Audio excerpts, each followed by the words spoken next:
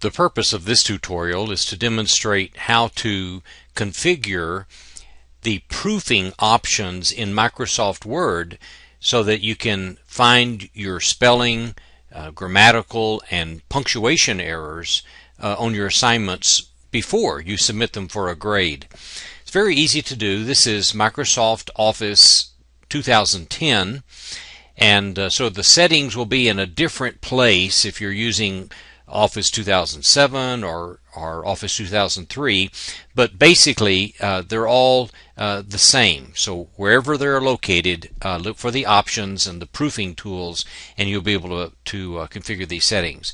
In Word 2010, simply click on the Backstage here, which is the File tab,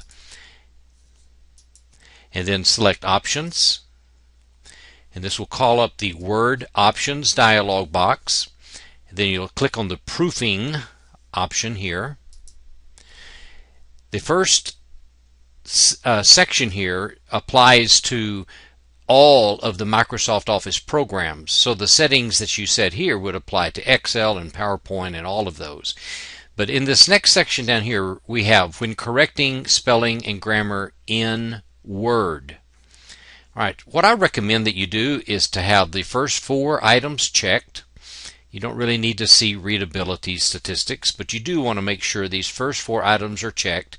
And then under writing style, where it says grammar only, you want to make sure that you have more than just your grammar being checked.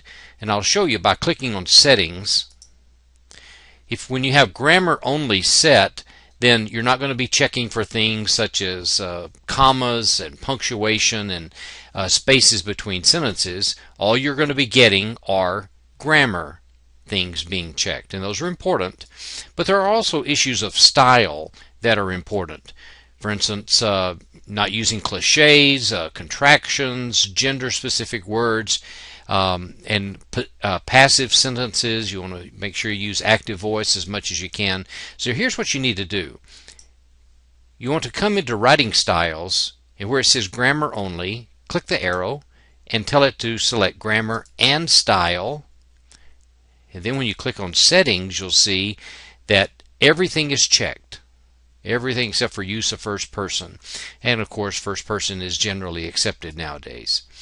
It also does not detect here commas required before last list item, and you can either check that or not. Punctuation required with quotations, and spaces required between sentences. Those are not killer options. You need to know from your instructor whether or not those are important, and if they are, then choose your options and make the settings.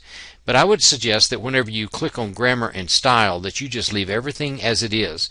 And the reason for this is that whenever you're typing, you may be typing along, and all of a sudden these proofing rules will kick in, and you may see something underlined with a little green wavy line or a little red wavy line under what you've typed. And Microsoft Word is telling you there that something is not standard, or maybe you need to take a look at something. Well, if you have it highlighted, then you can make a conscious choice of whether to change it or not. But if you don't have these settings made in your word processor, then you may not recognize that you have made a mistake. For instance, typing the word and or the word the twice in a row, which is a very common mistake. I do it. And I need these proofing tools to help me catch these mistakes that I tend to overlook as I'm typing. And the way you can do that is to always make sure that these first 4 are checked, and make sure that you set writing style to grammar and style, and then go to work, write your paper, and pay attention to the things that Word will flag for you, and then make conscious decisions about whether or not you need to correct those things.